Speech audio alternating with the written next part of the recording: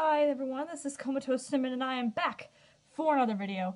So today, the discussion is going to be what it's really like in a fursuit. What is it really like when you go inside a fursuit for the first time? I'm going to tell you that, so when you put it on, you're not just all like, sudden heat, or something like that, you know? Yes, when you put on the fursuit, temperature becomes an issue. And when temperature becomes an issue, you've got to kind of self-prepare yourself, you know, kind of set up a schedule of when you're going to take it off at a con and put it back on. Hey, I rhymed. That's kind of cool that it just rhymed right there, you guys. Another thing is that vision is very limited in this thing because I have a huge blind spot. If I go up like this, I have a huge blind spot on my muzzle. And over here, I cannot see these hands at all, except if I go like this.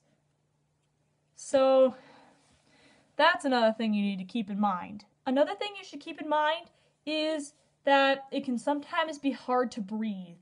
Depending on how you made your suit, it's going to have a little bit of a difficulty breathing, if that made any sense. My mouth is pretty open, so I can breathe just fine. But your breath does kind of affect how hot or cold it is, depending if your mouth is open or closed.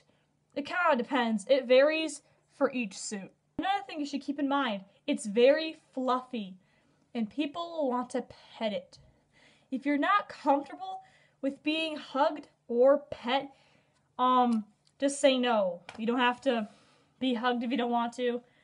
It's important that the person asks before they hug you.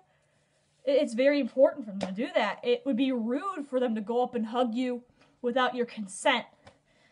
But if you don't want to be hugged, that's fine. I really don't have any disrespecting for you. But just a little keep in mind, your suit's very fluffy and is very huggable. Indeed, it's very huggable, especially by little ones. So, that's basically all I have for today. This is Comatose, and I'll see you in the next video. Bye-bye.